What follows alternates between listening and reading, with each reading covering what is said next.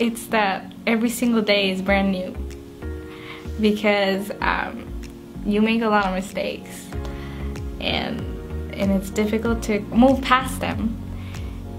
So like having that in my mind, like that every single day I can start fresh. Yeah, there will be things that, like projects that continue, but like every day you wake up in the morning and you start new. So a kind of personal motto that I have, that I live by in my engineering career, is that you are the greatest project you'll ever work on in your life.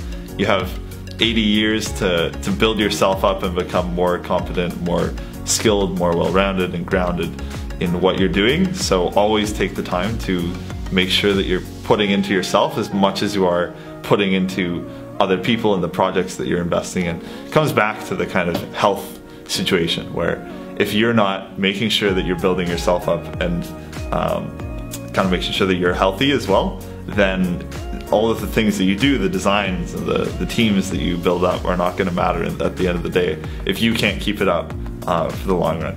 My personal mantra goes like this: dare to dream, dare to believe, be the best you can be in everything you do.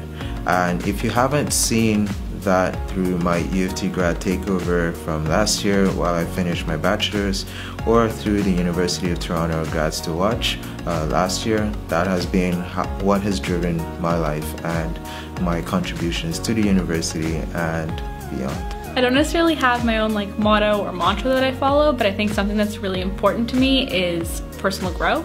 And so that can be on like the academic level or also on sort of like the social level, but it's something that helps like motivate me and like keep me excited about what I'm doing all the time.